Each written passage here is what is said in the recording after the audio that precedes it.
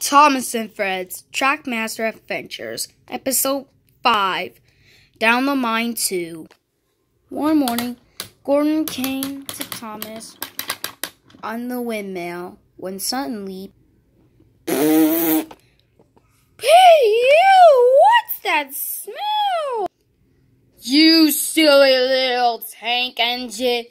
I don't know why you smell that.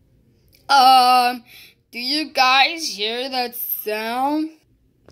No, Thomas, we haven't. Well, I haven't seen you in days. Come on, you haven't started a day with the tanks? No, you haven't been on Memorial Day. Shut your lip. I'm gonna go to Blue Mountain Quarry for a surprise. Blue Mountain, what? So Thomas went to Blue Mountain Quarry for Annie and Clarabelle. They were amazed. Thomas, do you know where we're going? Oh, you'll see. We're going to Blue Mountain Mystery, and that's the case. One day, Thomas met Toby. He was surprised. "Great to see ya, Thomas," said Toby. "Thank you, Toby," said Thomas. "Would you do me a favor? Would you shunt all these trucks for me?" Thomas was excited. "Yes, Toby." So Thomas was uncoupled to Annie and Clarabelle. Toby watched them. And Thomas excited that Toby gave a job. And the trucks went to biff. Thomas made a decision. He went to go through another track. So Thomas biffed the trucks the time. Soon, the truck once came, and another truck came.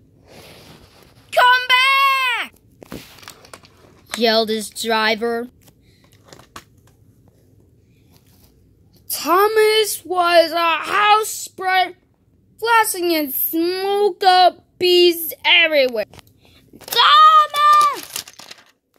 "Oh dear, I am a silly engine," said Thomas. "Yes, you are," said Toby. "I'm taking those cars away, so you won't do them again," said Toby. Just then, the fat controller came. "Thomas, you fell down the mine again. I need to call someone. Please get me out. I won't do it again." I'm afraid I can't do that. Maybe Gordon can pull you out." "Yes, sir," said Thomas. "Silly little Thomas, why did you fall in mine again?" And Tom and Gordon super jumped high. "Don't worry, Thomas. I'm coming for you." And soon, Gordon pulled up Thomas. And Thomas the tank engine pulled him back up again. "Wow, thank you for saving me." "You're welcome.